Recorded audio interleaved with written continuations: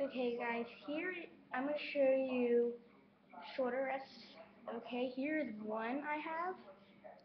So I'll do a review on this real quick. And how you put a shoulder rest is you just put it on and then flip it.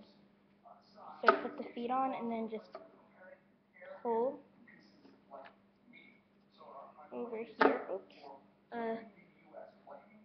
This is not my only one I have.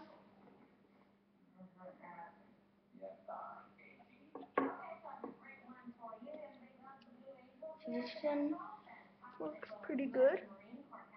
It's made for Barato.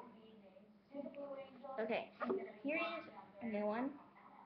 Akun. Check out their shoulders. They're awesome.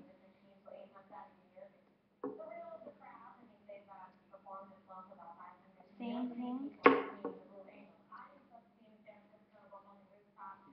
I like this one.